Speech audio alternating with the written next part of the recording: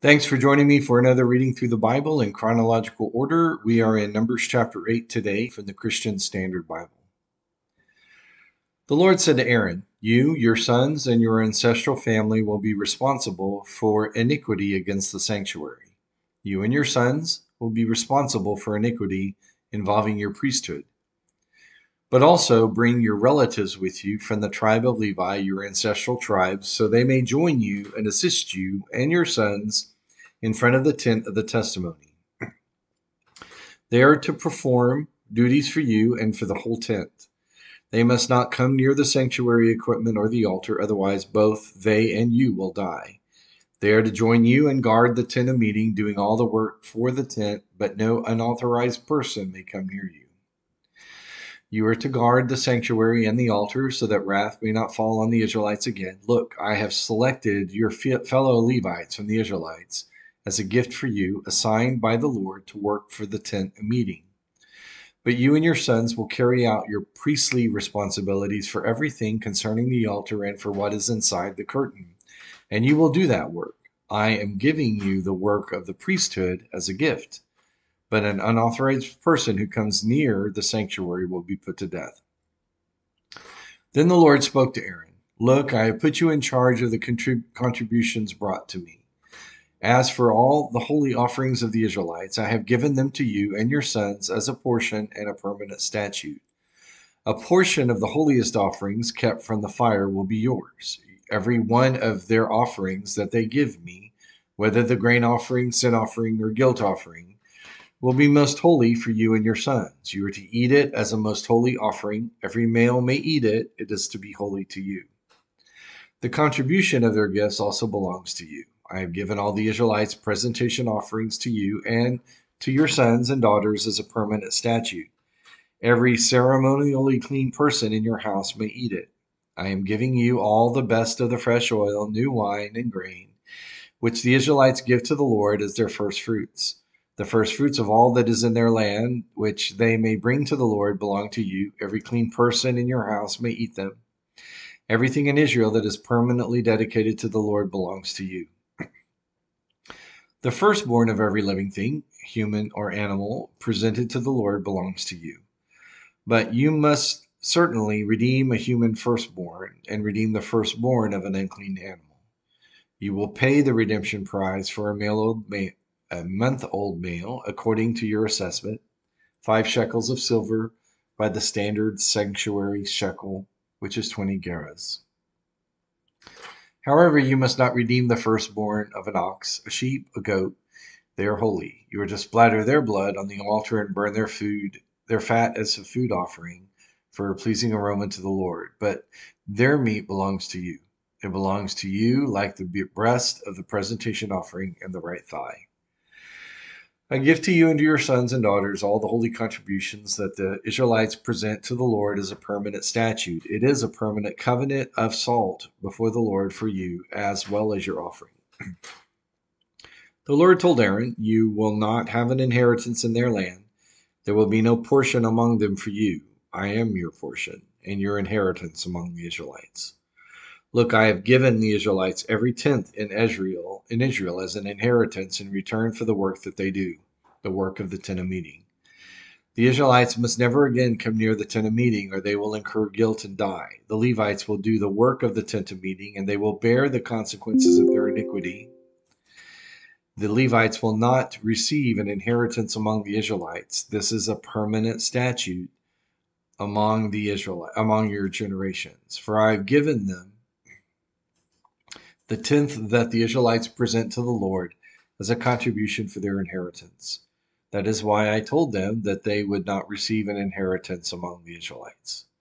So the Lord instructed Moses, "Speak to the Levites and tell them, when you receive from the Israelites the tenth that I have given you as an inheritance, you are to present part of it as an offering to the Lord, a tenth of the tenth. Your offering will be credited to you as if it were your grain offering from the threshing floor of the full harvest from your winepress. You are to present an offering to the Lord from every tenth you receive from the Israelites. Give some of it to the priest Aaron as an offering to the Lord. You must present the entire offering due the Lord from all your gifts, The best part of the tenth is to be consecrated. And tell them further. Once you have presented the best part of the tenth, and it is credited to you Levites as the produce of the threshing floor or the winepress, then you and your household may eat it anywhere. It is your wage in return for the work at the tent of meeting. You will not incur guilt because of it once you have presented the best part of it, but you must not defile the Israelites' holy offerings so that you will die. Numbers chapter 19. The Lord spoke to Moses and Aaron. This is the legal statute that the Lord has commanded.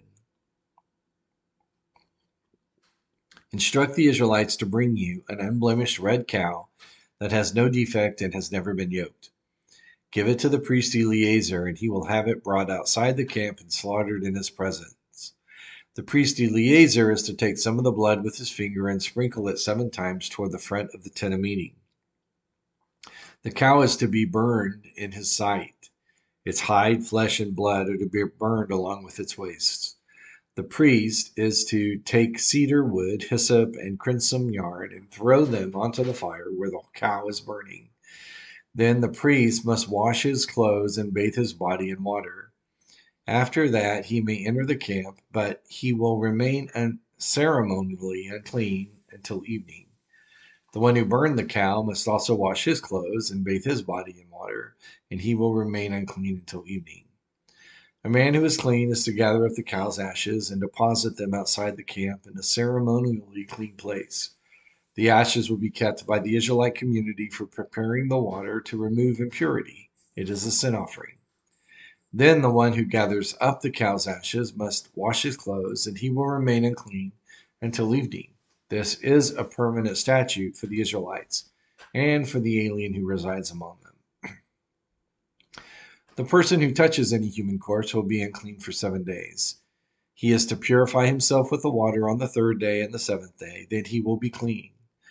But if he does not purify himself on the 3rd and 7th days, he will not be clean. Anyone who touches a body of a person who has died and does not purify himself defiles the tabernacle of the Lord. That person will be cut off from Israel. He remains unclean because the water for impurity has been sprinkled on him, and his uncleanness is still on him. This is the law when a person dies in a tent. Everyone who enters the tent and everyone who is already in the tent will be unclean for 7 days. And any container without a lid tied on it is unclean. Anyone in the open field who touches a person who has been killed by the sword or has died, or even touches a human bone or grave, will be unclean for 7 days. For the purification of the unclean person, they are to take some of the ashes of the burnt sin offering, put them in a jar, and add fresh water to them.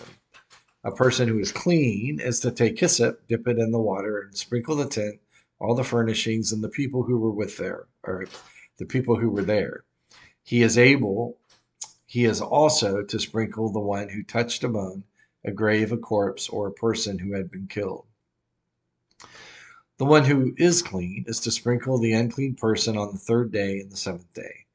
After he purifies the unclean person on the 7th day, the one being purified must wash his clothes and bathe in water, and he will be clean by evening. But a person who is unclean and does not purify himself, that person will be cut off from the assembly because he has defiled the sanctuary of the Lord. The water for impurity has not been sprinkled on him. He is unclean. This is a permanent statute for them. The person who sprinkles the water for impurity is to wash his clothes, and whoever touches the water for impurity will be unclean until evening. Anything the unclean person touches will be unclean, and anyone who touches it will be unclean until evening. Numbers chapter 20. So the entire Israelite community entered the wilderness of Zin in the 1st month, and they settled in Kadesh. And Miriam died and was buried there. There was no water for the community, so they assembled against Moses and Aaron. The people quarreled with Moses and said, "If only we had perished when our brothers perished before the Lord. Why have you brought the Lord's assembly into the wilderness for us and our livestock to die here? Why have you led us from Egypt to bring us to this evil place? It is not a place of grain, figs, vines, and pomegranates, and there is no water to drink." Then Moses and Aaron went from the presence of the assembly to the doorway of the tent of meeting, and they fell face down, and the glory of the Lord appeared to them. The Lord spoke to Moses. Take the staff and assemble the community. You and your brother Aaron are to speak to the rock while they watch, and it will yield its water. You will bring out water for them from the rock and provide drink for the community and their livestock. So Moses took the staff from the Lord's presence just as he had commanded him. Moses and Aaron summoned the assembly in front of the rock, and Moses said to them, Listen, you rebels, must we bring water out of this rock for you? Then Moses raised his hand and struck the rock twice with his staff so that the abundant water gushed out, and the community and their livestock drank. But the Lord said to Moses and Aaron, Because you did not trust me to demonstrate my holiness in the sight of the Israelites, you will not bring this assembly into the land I have given them. These are the waters of Meribah, where the Israelites quarreled with the Lord, and he demonstrated his holiness to them. Moses sent messengers from Kadesh to the king of Edom. This is what your brother Israel says. You know all the hardships that have overtaken us. Our ancestors went down to Egypt, and we lived in Egypt many years, but the Egyptians treated us and our ancestors badly. When we cried out to the Lord, he heard our plea and sent an angel and brought us out of Egypt. Now look, we are in Kadesh, a city on the border of the territory. Please let us travel through your land. We won't travel through any field or vineyard, or drink any well water. We will travel the king's highway, but we won't turn to the right or left until we have traveled through your territory. But Edom answered, You will not travel through our land, or we will come and confront you with the sword. We will go on the main road, the Israelites replied. And if we or our herds drink your water, we will pay its price. There will be no problem, only let us travel through on foot. Yet Edom insisted, You will not travel through. And they came out to confront them with a large force of heavily armed people. Edom refused to allow Israel to travel through their territory, and Israel turned away from them. After they set out from Kadesh, the entire Israelite community came to Mount Hor. The Lord said to Moses and Aaron at Mount Hor on the border of the land of Egypt, Aaron will be gathered to his people, and he will not enter the land I have given the Israelites, because you both rebelled against my command at the waters of Meribah. Take Aaron and his son Eleazar and bring them up to Mount Zor. Remove Aaron's garments and put them on his son Eleazar. Aaron will be gathered to his people and die there. So Moses did as the Lord commanded, and they climbed Mount Hor in the sight of the whole community. Then after Moses removed Aaron's garments and put them on his son Eleazar, Aaron died there on the top of the mountain. Then Moses and Eleazar came down from the mountain. And when the whole community saw that Aaron had passed away, the entire house of Israel mourned for him 30 days. So as we conclude this reading, just briefly to observe the way in which God wanted to be recognized as holy by giving Moses and Aaron instructions about how the water was to be brought to them by the power of his miraculous hand. And notice the point that's made in verse 10, that Aaron and Moses summoned the assembly. Moses said, Listen, you rebels, must we bring out water out of this rock for you? And when the Lord responds in verse 12 that they did not trust him, it was because of what they said. And so application really is this. How we trust God manifests itself in the way that we say things, not just in the way that we live things. And so the demand and the call for being a true disciple who trusts God is not only that we're going to live our lives trusting him, but we're going to speak in our lives that we trust him. Thank you for joining me, and join me for another reading tomorrow through the Bible in Chronological.